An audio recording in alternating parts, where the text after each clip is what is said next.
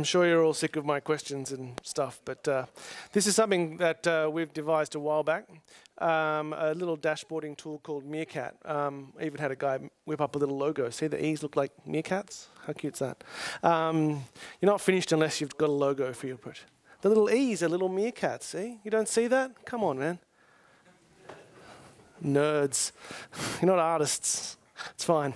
But that's really what this talk is about, is the crossover between nerds and art. Actually, that's not really true, but close enough. When your manager turns up and says, what have you been working on this whole time? You go, here's a shiny dashboard.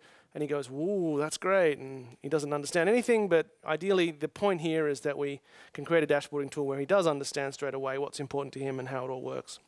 So how did we get here? We've been a long time NagViz user. Tried dashing, didn't really like it, too much Ruby. And Grafana is not really the same thing. So we needed a tool that worked for our customers in a way that made sense for their 24/7 operations to be able to monitor many different things in their business. The word monitoring to some of our customers means very different things to what we would think. For example, in the TV industry, monitoring means sitting in front of a vast wall of TV screens, because all that matters is that they've got vision happening. Same thing for lots of different people. Monitoring means different things.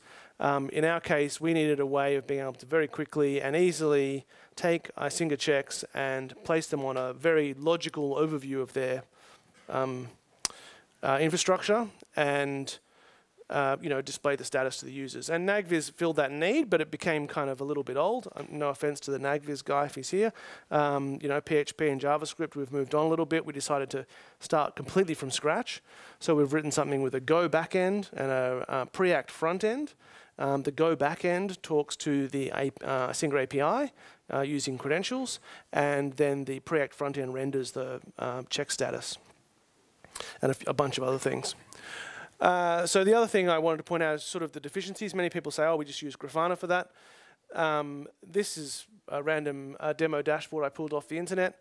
I think these are great for engineers. It's great for someone to figure out what went wrong. Generally, you end up looking at a graph like this after something went wrong and not before. And it's very helpful to be able to say, well, we've got correlations over time between these things. We can drill down. We can figure out what the interface statistics are, the throughput, the disk space. Oh, we know it broke because this is what happened. That's very helpful for an engineer, and time series data is very helpful in that instance. But that's not helpful in the instance where you need to know what you care about is working until it's not, and then when it's not, you need to call the right person. And a lot of these dashboards are designed with organizations where the people watching them are employed to watch them the whole time. They don't know what they really need to know, but they know that they need that if that thing goes wrong, you call someone. I was reminded of the HBO series Chernobyl. Anyone seen that? With the AZ5 button?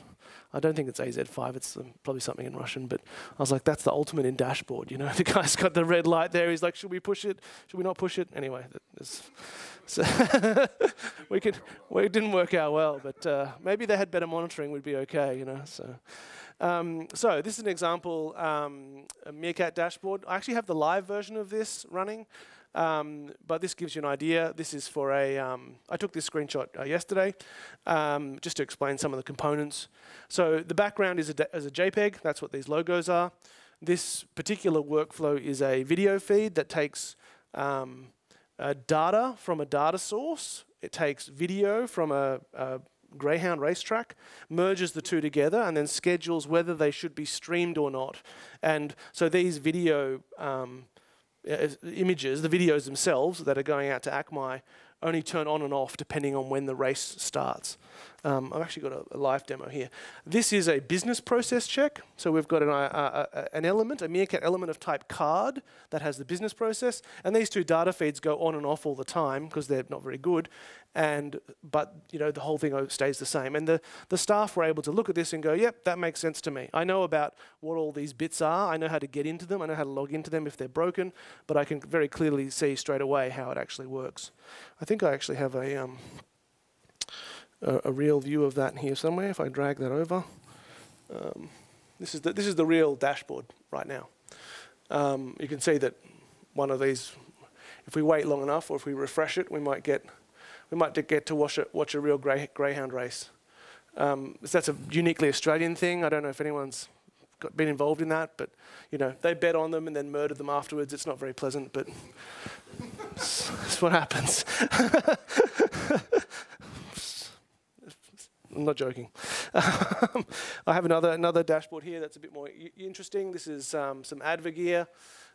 This connects 2 parts of a TV station together, I guess. These are fiber optic light levels, which are very helpful if you might want to figure out if your fiber is dying.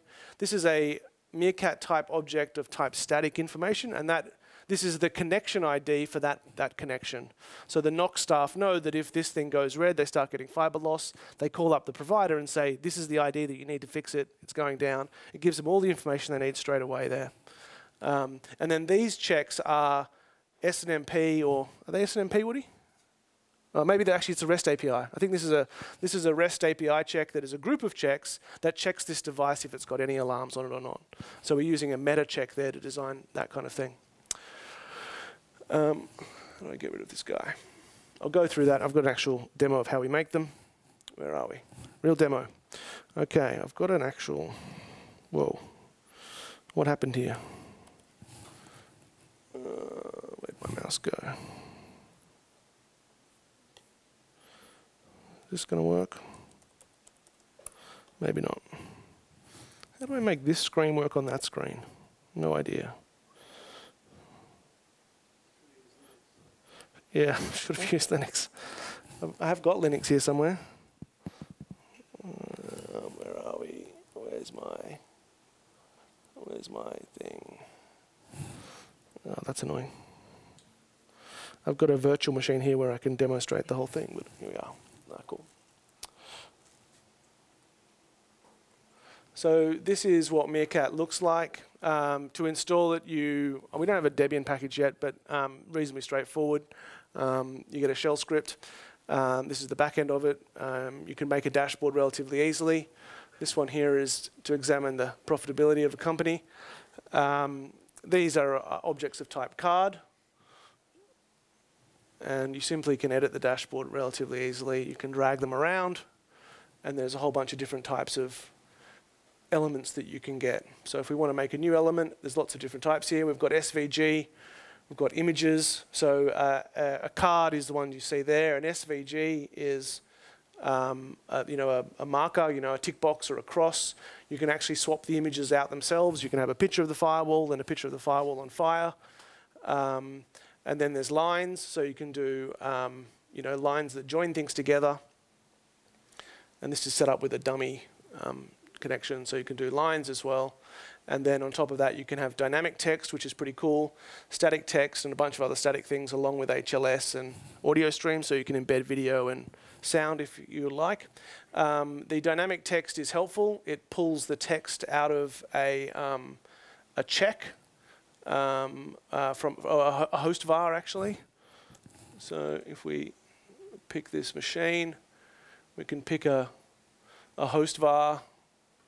I don't know, its address, and that way we can actually plumb host vars all the way from, in our case, Netbox through to the dashboard users to be able to pick out, well, this is as I said, the connection ID for the connection. And that connection ID I showed you before, by the way, was actually dynamic. It uses this type of card, and from time to time they replumb the connection and they update Netbox with a new connection ID, and it flows through the dashboard so that people have the exact correct information when they want to call the NOC straight away.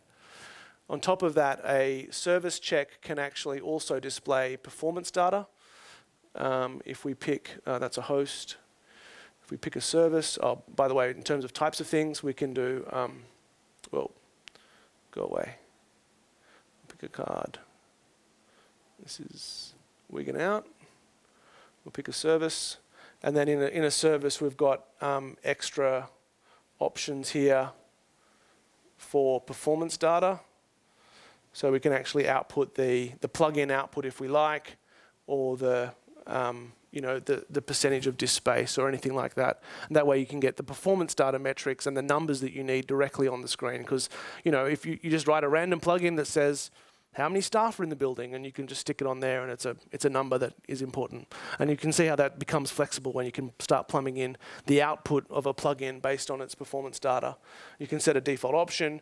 They can also play sounds and do a whole bunch of other useful things. Yeah, that's about it for the demo. Now I have no idea where my slides went, but I think that was really all I had. So does anyone have any questions? What do we think? Good? It's awesome. Some questions? Wow, yeah. It's like 2 years worth of work.